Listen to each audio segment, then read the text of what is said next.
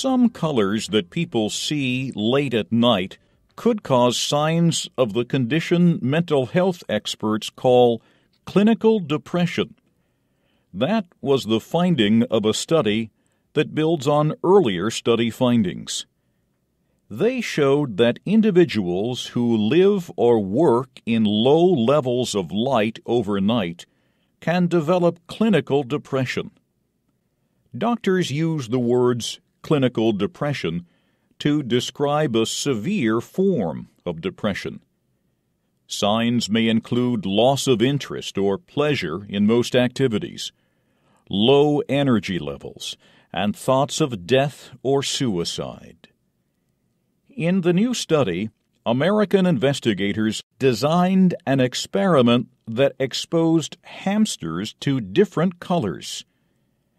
The researchers chose hamsters because they are nocturnal, which means they sleep during the day and are active at night. The animals were separated into 4 groups. One group of hamsters was kept in the dark during their nighttime period.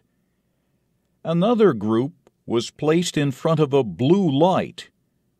A third group slept in front of a white light, while a fourth was put in front of a red light. After 4 weeks, the researchers noted how much sugary water the hamsters drank.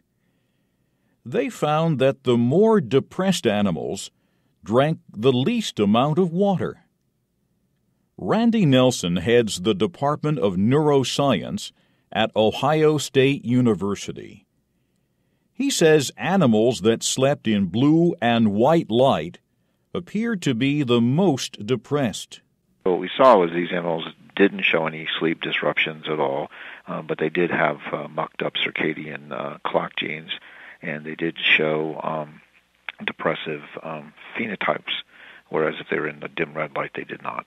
Randy Nelson notes that photosensitive cells in the retina have little to do with eyesight. He says these cells send signals to the area of the brain that controls what has been called the natural sleep-wake cycle. He says there is a lot of blue in white light. This explains why the blue light and white light hamsters appear to be more depressed than the hamsters seeing red light or darkness. Mr. Nelson has suggestions for people who work late at night or those who like to stay up late.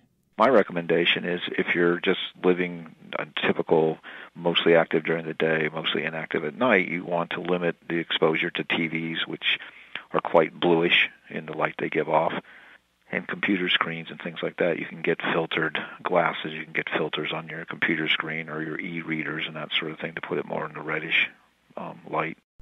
The report on the effects of light on emotions was published in the Journal of Neuroscience.